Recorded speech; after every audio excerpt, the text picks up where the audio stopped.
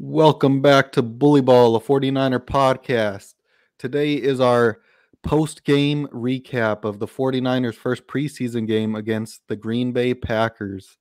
The 49ers would go on to win 28-21. We're going to break down the game for you, give you some players that played well, some that didn't play very well, and we are going to be bringing back our Bully of the Week, which is a tradition we like to do here, where we highlight one player for bullying the opposing team. So tune in and, like, subscribe, and share.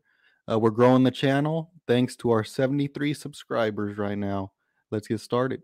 Tony Montana, Tony Montana, Tony Montana, check up on my ear. Tony Montana, Tony Montana, Tony Montana, I'm about to cut the... All right, welcome into the channel. As you guys know, the 49ers played the Packers on Friday night, and it was great to have some 49er football back. We've had training camp, but it's nothing like an actual live game. The 49ers had a ton of people not play, which we expected. Your stars, Trent Williams, George Kittle, your star receivers, Debo and Ayuk, couple O linemen. Pretty much the whole starting defense did not touch the field except for Hufanga. But there was still some great things happening in the game, and we're going to jump right into that. Go ahead and take over. Yeah. So, it's great to have 49ers football back on, that's for sure. Preseason's some of my favorite games to watch just because you get to see the whole team, you get to see the depth of the team, not just the guys that are just always starting. So it's good to see your depth and your backups playing well. So you love to see it. So like Joseph mentioned, we'll just give you a quick breakdown, recap of what happened. So the final score was 28-21. For passing for the Niners, Nate Sudfeld went 8 for 11 with 103 yards and a touchdown. Trey Lance went 4 for 5, 92 yards and a touchdown. Brock Purdy went 3 for 6, 36 yards and a touchdown. So all three quarterbacks throwing touchdowns, which you like to see. From a rushing standpoint, Tyrion Davis-Price had 10 carries for 36 yards. JaMychal Hasty had 5 carries for 36 yards. Jordan Mason had 6 carries for 30 yards. Trey Sermon had 6 carries for 11 yards. And then Trey Lance had 1 carry for 7 yards. Receiving standpoint, top guy, obviously, which is kind of, if you watch the game, you know why, was Danny Gray with 2 receptions for 99 yards and a touchdown. Ray McLeod, which if you watched as well, you know why, 4 receptions, 63 yards and a touchdown. Tanner Hudson, the tight end, had 2 receptions, 27 yards and a touchdown, and then a couple other guys with 1 catch apiece.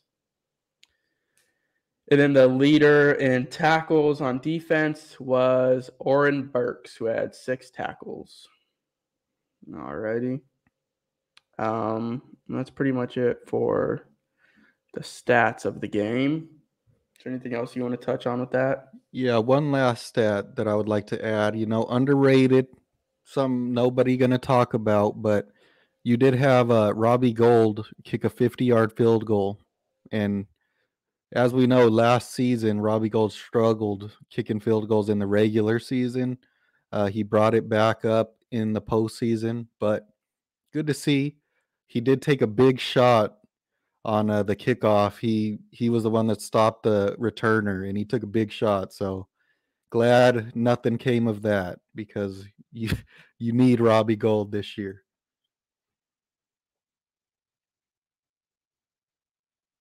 Definitely, 100%. So just to show some clips real quick of this one is going to be of Ray McLeod with his touchdown.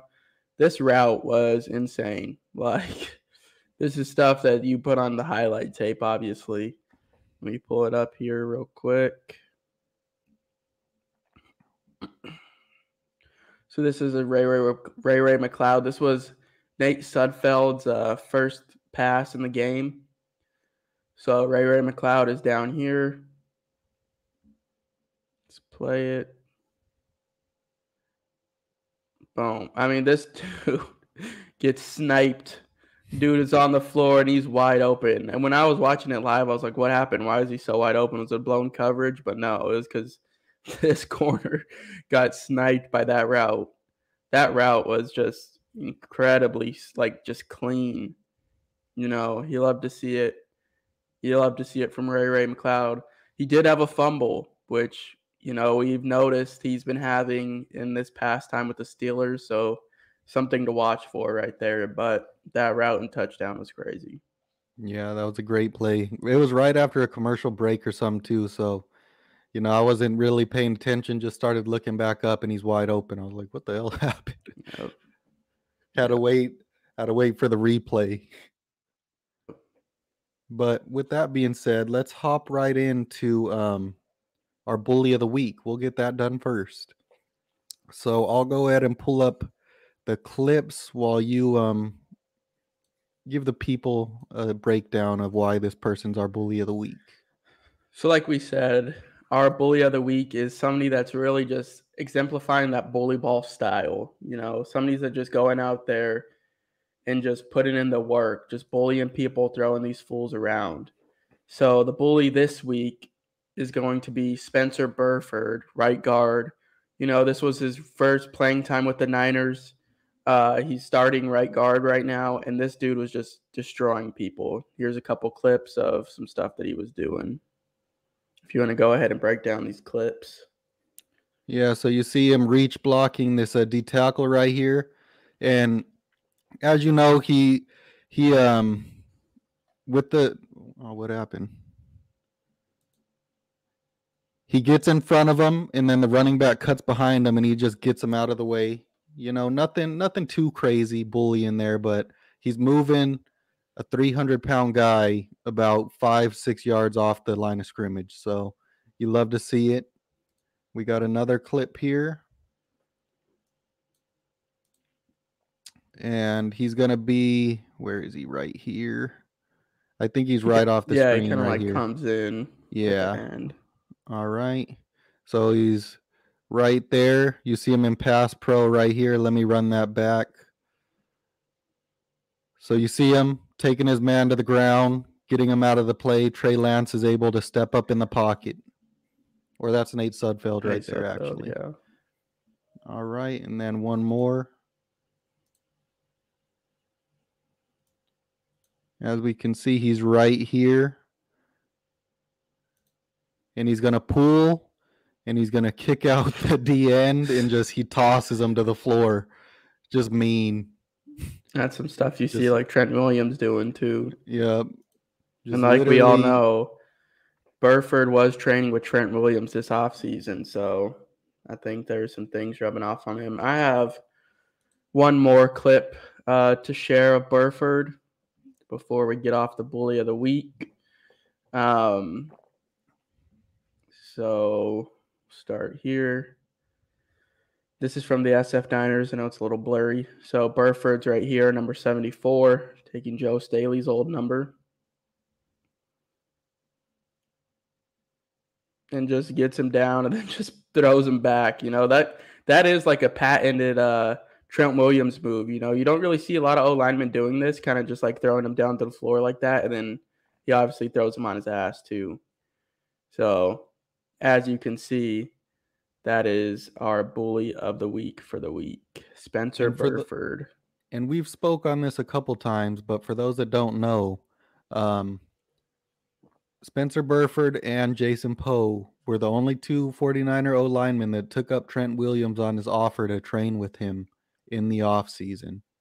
And we don't have any clips, but Jason Poe was doing some great things as well. So, those linemen should have really took Trent Williams up on that offer. And it's a little disappointing that only two of them did. Yeah. I actually want to show a couple more clips. We had two players in the running for Bully of the Week, but they just didn't make the cut because they might add one play where, Spencer Burford was tossing people the whole game. So let me add this to the screen. Here we have Demetrius Flanagan Fowles. He is going to be, I believe this is him right here, correct? Mm-hmm. Yep. And you see him fill and just plant the dude. Textbook tackle right there. Yeah, you don't really see linebackers hitting like that anymore these days. I mean, I definitely feel like the Niners have some of probably the hardest hitting linebackers with Azeez Al-Shaair, Fred Warner, Drake Greenlaw, then Flanagan Fowles with that one too. So definitely, you love to see it. And then, actually, this clip is better, I believe. No, this one's better. All right. So then we had Talanoa Hufanga. What is happening?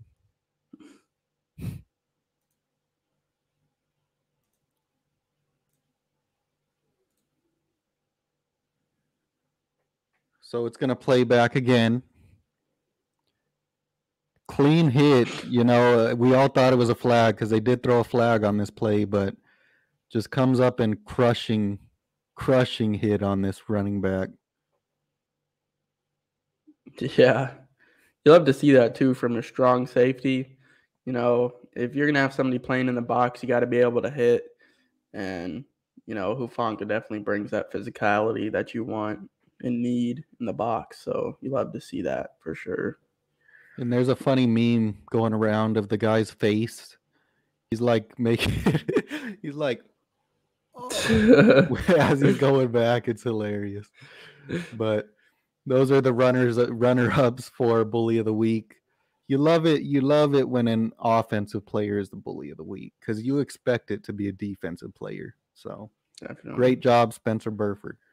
Yep. So now we'll jump into the next segment. We're going to do 5 players whose stock rose with this game, and then 5 players whose stock is probably a little bit down from this game. So I'll start with one of my guys whose stock is up from this game.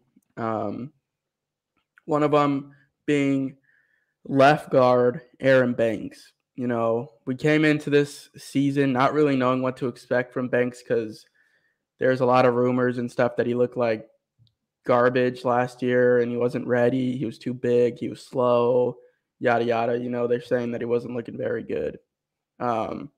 Obviously, this game wasn't perfect. He might have had a couple blown pass blocks or whatever it may be. But he did look a lot better than I expected. And I just want to share a few clips from Aaron Banks that they showed throughout the game, which is encouraging, because we're going to need a solid O-line for Trey Lance. If you have a bad O-line, Trey Lance is going to play not good. So here we go. It's from Brandon Thorne, I think his name was. So Aaron Banks going to highlight him. Pass protection. Just perfect, It's what you love to see. Run blocking, moving dudes. Love to see it. Pass pro again. Gets a pancake. Very active feet there. That was nice. Yeah. Picks up the stunt too, which was impressive right here. Because unexperienced O-linemen, they're not too used to seeing stunts like this and everything. But look, they pass it off good. He picks up the D tackle. The D end goes inside, and that was that, So I thought he did very good. He had a clean stat sheet, didn't give up any sacks or pressures, I don't believe. So you love to see it. But like we said, it wasn't perfect. There might have been a rep or two where he might have messed up, but I thought he played an overall very well game. So stock up for Aaron Banks, in my opinion.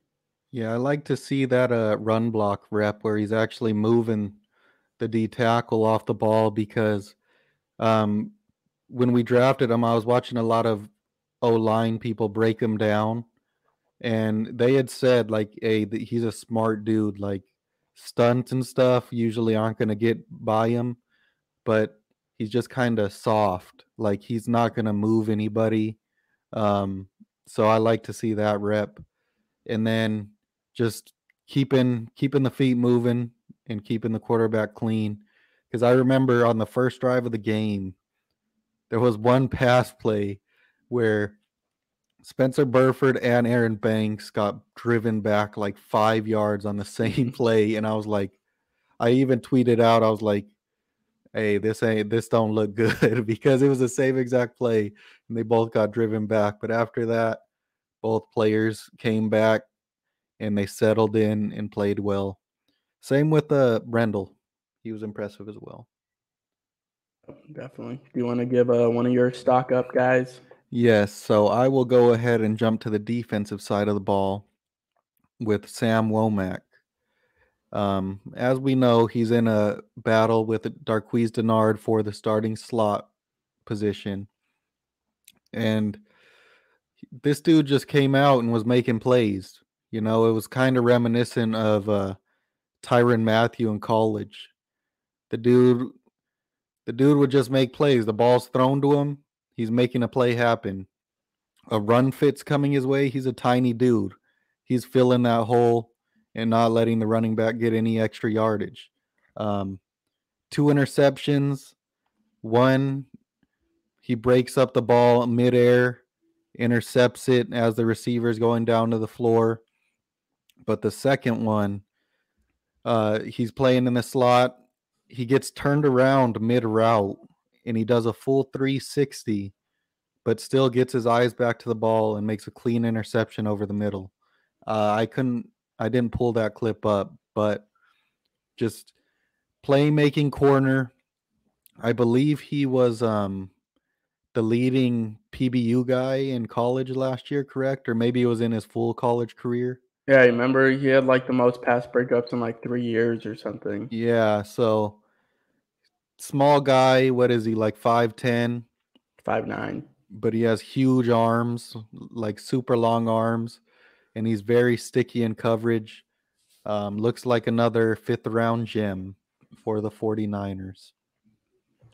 Yeah, like you said, his long arms. So he's 5'9", but he has the same wingspan as Richard Sherman, who is 6'3". So he has that perfect build for that slot position, which was great because, as we all know, K'Wan Williams is now with the Jets? Broncos. Broncos? With the Broncos. So we're going to need a slot corner to step up. And Sam Womack definitely looked promising in this first game. You know, it is still preseason, so you don't want to get too high on him, but he did look promising. Some stats on him. He had the highest defensive grade according to PFF at 92.6. He had 18 coverage snaps, 2 targets, no catches allowed, and 2 interceptions. So in that first interception, you know, some people might say, oh, it was like a fluke because it kind of like the ball kind of just bounced into his hands. But he was right there in coverage. You know what I mean? He was so close in coverage that he had the opportunity to have that ball bounce into his hands like that. So it was definitely impressive. And then, like Joseph said, on the second interception, he just sticky coverage, got turned around and made that pick. So Sam Womack definitely stocks up. Somebody to watch. Hopefully the Niners give him a couple more reps with the starters this week in the joint practices at Minnesota because I think he could use it. Here's one of the plays.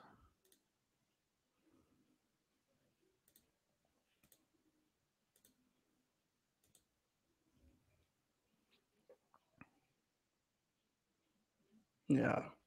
So that was the one that I was saying, you know, where that coverage was tight. You know, he had that tight coverage to where he had the opportunity to have that ball bounce into his hands. So, and then here's the the second other one. or this is the first one, I believe. Second. This one's the second. This is the second. Yeah. You want to highlight him where he is? He is right here. So I'll go back. So he's right here in the slot. And just watch him.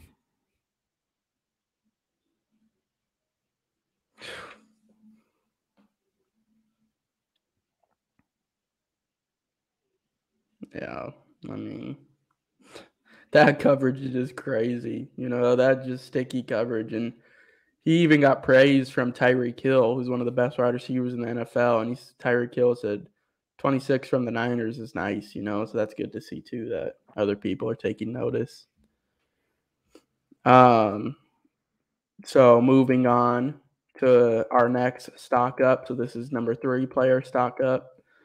My guy is going to be Danny Gray. He had that great catch from Trey Lance. He also had another good catch en route that he ran over the middle, which was a good one right before halftime. Something I didn't know, he's pretty big. They said on the broadcast that he was 6'2", 200, which I didn't realize he was that big. I thought he was kind of smaller, size. but 6'2", 200. I'll show that one play that, of course, everybody's probably seen by now. Great. His speed right here, it really shows. Really shows. Give me a second. I don't know why this isn't going full screen. So Danny Gray's in the slot right here. Trey Lance at quarterback. The first series with the run by Sermon. Going to take a deep shot down the left. And just burns number 6, just on a slot fade and just burns him for an easy touchdown. Great throw by Trey as well. And just look at that separation. Probably has 3-4 yards of separation just right there. And then just takes off, doesn't let him get shoelaced, and scores the touchdown. There goes Trey I think he was running down to grab the football, which you love to see from Trey because he did that twice. He did it once for Purdy on his first touchdown and then once for Danny Gray as well. So Trey Lance really showing his leadership, but my stock up is on Danny Gray. That speed. The Niners love having a speed receiver like that. Travis Benjamin, Marquise Goodwin in the past, and then now Danny Gray, who's a rookie who hopefully can stick with the team for a while and be that speedster for him. So stock up for Danny Gray. And I believe how you said he picked up the ball for him. I believe I saw a post saying that I think George Kittle did that for Trey Lance. It was George Kittle or Trent Williams did that for Trey Lance on his first touchdown. And then someone had done that for George Kittle on his first touchdown. So you love to see, just the growth from all the guys. But like you had said, Danny Gray, you love to see that touchdown. You'd love to see the broken tackle because he easily could have went out of bounds right where he caught the ball. And I was impressed with the other catch over the middle because everyone knows Danny Gray's a burner, but you want to see him do the other things as well. That catch over the middle was nice. I wish on that out route where he caught it out of bounds, that 10-yard out. Yeah. I wish he would have got both feet in on that one, but dude looks like he's going to be a good player, going to make a compliment this year. He did end the game with back and hip sensitivity, according to Kyle Shanahan. I don't think he said he's going to miss any time or anything, but something to monitor. Great game by him, though. Mm-hmm. Next player, might as well go straight to him. You had said the great pass, Trey Lance. Everybody all offseason wanted to talk about what he couldn't do, what he wasn't good at, that he won't be better than Jimmy. Just let the dude show what he can do and then speak on it. We saw Trey Lance avoid pressure. He had some terrible blocking a couple times where people were rushing free at him. And he just has great pocket awareness. He stepped up in the pocket, looked back downfield to throw, and then took off and slid for a 7-yard gain. You love to see that. Obviously, the long touchdown. You love to see him finding his receivers, finding the matchup that he liked, and getting the ball out.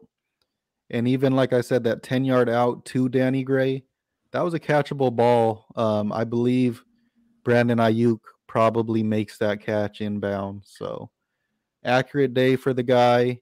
He did have one or two throws that were high, but just overall played very well.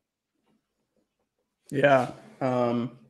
If you want a good breakdown too of his performance, if you look up the QB school on YouTube, it's a former NFL quarterback, JT O'Sullivan. He does a great breakdown of his performance of every throw throughout the game. So go take a look at that video if you want to see a little bit more. Definitely up on Trey Lance.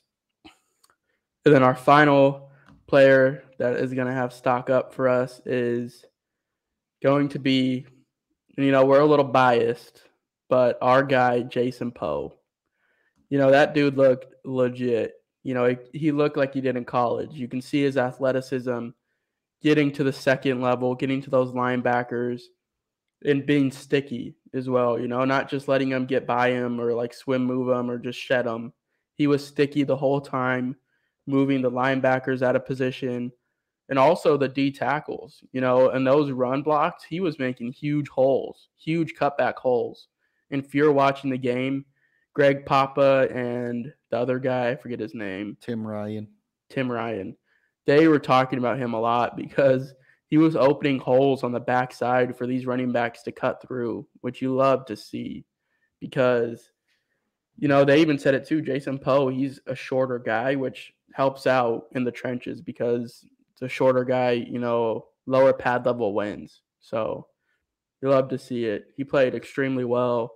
He had a couple good pull plays too where he was kicking people out, good in pass protection. He had one false start and he had one pass protection that he missed. Like the guy stunted off to the side of the center and Jason Poe just kind of didn't pick him up. But besides those couple plays, he looked extremely well. So yeah, I think he's making a great effort to get a 53-man roster spot.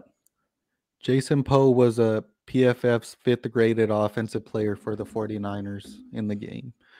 5th highest. And he's just an elite mover, When that second O-line was out there, he was the only one that really stood out like, hey, this dude is getting to the second level every time. This dude is pulling and he's kicking out the D end every time. Like you said, he missed that one pass protection. But the dude had said, like, hey, I've never been taught like an offensive scheme until I got to the NFL, or like pass blocking technique. And he just has all the raw talent. You love to see it. The dude was making play after play. And it was just great to see, He did look shorter than everyone, but he was the only one moving everybody on that second O-line. It was great to see. I spoke with him after the game and told him congrats. And he said, thanks, just taking it one day at a time. So the dude's grinding. You love to see it. And like you had said, the running game was pretty atrocious the whole game. And then the moment him and Jordan Mills were out there on that right side, huge, huge holes were opening up. They actually, Hasty and Jordan Mason looked pretty good running on that right side of the O-line towards the end of the game. Yeah, and there's obviously a bunch of players too that have stock up that played well, but obviously we're not going to mention them all. So we'll stick with those 5. Now we'll jump into our 5 players with the stock down, who we thought maybe hurt their stock a little bit with this game. If you want to go ahead and lead us off. So, as we know, a guy that we both were high on heading into this season, Tavarius Moore. Didn't really see him doing anything in the back end. The only time you saw him was when he dropped down to cover the slot and got beat off the line for a touchdown. I actually have that play. I'll pull it up real quick. But that's my first guy with the stock down because, you wanted to see a little more from him. But Yeah. Talanoa Hufanga looked to have that spot locked down to me. And, it could also be just rust because he didn't play at all last year since he got hurt, like, I think in training camp, right? Last year? I Or believe something so. like that. Like, he didn't play at all. So it could just be knocking off the rust, but definitely didn't look as promising as we would have liked to see.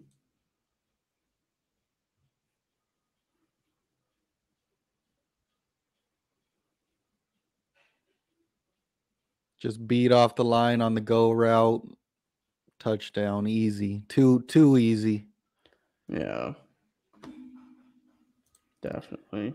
And it's a little discouraging as well because Tavarius Moore, I believe, ran like a 4.3 coming out of college. But, just one big bad play that everyone's going to see. We'll see if he could bounce back this week in Minnesota. Yeah. So my guy for stock down this week is going to be Javon Kinlaw. He didn't really get I was listening to the Locked On 49ers podcast, and they're like, yeah, he didn't really get the starters treatment. You know what I mean? Like, he was out there for, I think, like the whole first half, which Yeah. is it good? Do they want to get him the reps, or is it like this guy's struggling? He has to get reps to get better. Who knows? There was a couple plays too on some run plays that the Packers were doing, and Kinlaw just got washed down. You know what I mean? He was getting moved off the ball. He wasn't holding the line of scrimmage like you would have seen from a huge guy like him. So it wasn't very encouraging, especially being a first-round pick and an early first-round pick. I think number 13 or something like that. And this was another guy coming off injury too, so it could just be rust. We are just in the preseason. But with that, those offensive linemen for the Packers aren't their first team, and he's getting washed down like this. So not very encouraging, but hopefully he can pick it back up after this week for sure. Yeah, there were a couple times I saw him get double teamed, and you'd like to just see him hold the line right there. When you're double teamed, you're pretty much wasted on the play, but you at least want to see him hold the line, and he was getting driven back. So Yeah.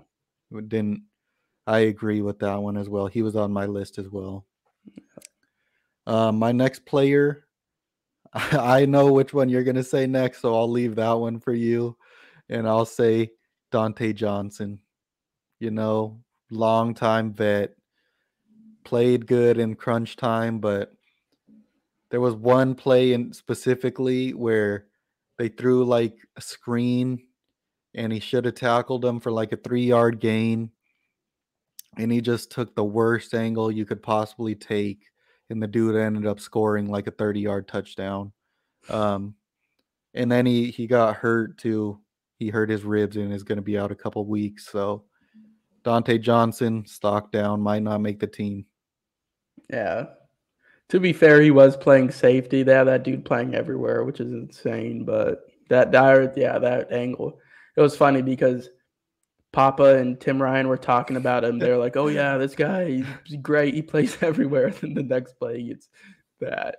Yeah.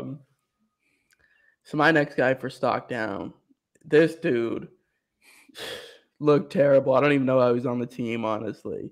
Justin School. That guy was getting beat like a drum. First play in, he gets tossed. I think that's like the sack on Trey Lance was his first play in. And then every other play in like pass protection, this dude's getting blown up, just destroyed.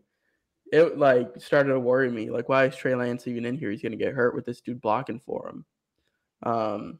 It was bad. Like, it was really bad. I thought he was decent too his rookie year with Brunskill, but this last game was bad.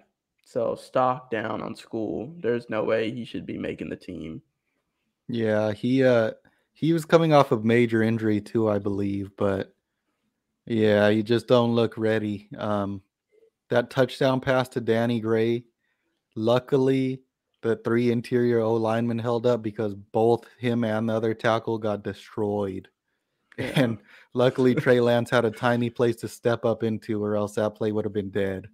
It's very, very concerning because We haven't mentioned it yet, but Mike McGlinchey has some knee irritation, and he's probably going to be out for a bit.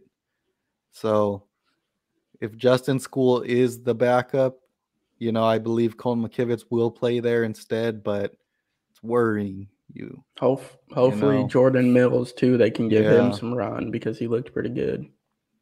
But yeah, I totally agree. One more guy I wanted to mention, stock down a little bit, was George Odom. I wanted to see him because I've never seen him play before, and he had a couple decent plays in run defense, but he didn't look very well to me. I thought he could possibly compete for the other safety spot, and I think that's Hufanga's job, like 100%. Yeah, I mean, if he was able to compete for it, I think that just would have been an added incentive because we really did bring him in just for special teams contribution because I heard he's like a great special teams player. One guy I wanted to mention before we get off of the stock down dudes was Ty Davis Price because there was a lot of talk in training camp saying that, oh, this dude's like physical. He's a hard runner. He's going to do good in training camp in like preseason when it's live action. And he didn't look that great to me. I mean, none of the running backs really did look very good, but he definitely didn't look like anything promising, especially for a third-round pick. I believe it was a screen pass. He had it hit like right in his hands. Perfect pass, chest level, hit him in the hands, and it just like bounced off like brick hands. Bad. So he didn't look very promising, but like we said, also none of the other running backs looked too good either. But stock down for Ty Davis Price for me. To me, I was a little disappointed with Sermon. He didn't have great blocking when he was getting the ball, and Shanahan said he was impressed with him. But, those two didn't look great to me. Jordan Mason looked like the best running back on the 49ers to me yesterday, and they gave him the ball like 3 times. And I believe it is possible that they're trying to get him to the practice squad this year. So they're trying not to play him much. But I don't know, man. He just looked like the most explosive, best vision back out there to me. Yeah, definitely. I agree. Was there anything else you wanted to touch on before we bounce out of here? Yeah, so just a couple updates on injuries. So we had Drake Jackson. He got a stinger in his shoulder. He should be fine. They said they are going to do more tests, but he was impressing to me early on, but he obviously went out pretty early in the game. You have any thoughts on him? Yeah, I mean, he should be good. Just a little stinger. Looked concerning at first because he wasn't moving it, but good news that it's a stinger, so it's good to hear. And then I believe we had said Brunskill's going to be out with a hamstring injury a couple weeks, so pretty much a lock now with a Jake Brendel as your center and Spencer Burford as your right guard, which we are happy with. Brunskill's a good backup. Yeah. This report says that he was supposed to miss 3 to 4 weeks with that hamstring. So yeah. And then I had mentioned the Mike McGlinchey knee irritation. They didn't give a timeline on that. Very, very concerning to me. Good news is, like I had mentioned, Jordan Mills did look very good to me when he did play. I thought I saw something with McGlinchey that it was just going to be a short thing. Like it wasn't anything too long. Like it might have been a week or something. But yeah, they didn't say anything crazy, but it still is just concerning. Yeah. First game back and already dealing with some. I said Dante Johnson with the ribs. I think that one's going to be a while. They didn't give me a timeline. Danny Gray with the back and hip sensitivity should be back this week. I forget this guy's first name. C. Robinson. He's a linebacker. Oh, Curtis Robinson, linebacker. Groin injury. And then you have Eman Mosley and Hassan Ridgway should be back this week. They should be playing in the joint practices with the Vikings. And then Eric Armstead as well is good to be back this week, but they don't want him to play against the other team. They want to take it slow with him. So he should be back next week. Yeah. Any thoughts on those? Yeah, I mean, get to come out of that first game pretty healthy. A couple of minor injuries. Brunskill was hurt before the game already. Or no, he got hurt during the game, didn't he? I don't know. I didn't see him play. I think they said he played one rep and then he got pulled. So, but besides that, you come out pretty healthy, which is good. So, just got to keep it. Got to hope that it holds up. One more clip I wanted to show before we bounce out of here was by like a third team linebacker, Marcelino McCrary Ball, something like that. This dude on his pick, this Jordan Elliott says when Kyle Shanahan gets in the lab and draws something up with Marcelino McCrary Ball lined up at tight end. Yeah, he looked like this dude. Yeah. He looked like a running back to me. This dude is so fast. He's rocked up too. He's yoked. Like, look at him running that ball. He does look like a running back. He's cutting in, he's juking dudes. Like, he looks like a legit ball carrier. So, yeah, I just thought that was interesting. You look good. That pick, that's crazy. There's our new kick returner. Man, it's just insane the depth at linebacker the 49ers have. They, by far, have the best linebacking core in the league. Yeah, I agree. Is there anything else you want to touch on before we bounce? Yep, so the 49ers will be in Minnesota. I believe they have joint practices. Is it Wednesday, Thursday, or Tuesday, Something Wednesday? Like that. 2 of those days they have joint practices with the Vikings. So we should be hearing about those practices, and then they play the Vikings someday over the weekend. I think Saturday. Is it Saturday? I think so. So we'll be doing our pregame show like we did this week. Thanks for everyone that tuned in live. We will be live again the day of the game for the pregame primer, and then we'll be live Sunday again for the postgame recap. So thanks for everyone that's been subscribing and tuning into all of our content. We appreciate you. Leave a like, subscribe, and give us a follow on Twitter and on Instagram at SFBullyBall. Yep. That's all I got. We're 27 subscribers away from 100. We're trying to hit that mark before the regular season, so I think there's like 3 more weeks before that. So we appreciate if you guys can help us get there. Stay tuned. We're going to be pushing out some good content during the season. And just like Joseph said, like, comment, subscribe. See you guys next week. Peace. Yep, we'll see you next week. Send it back. Money.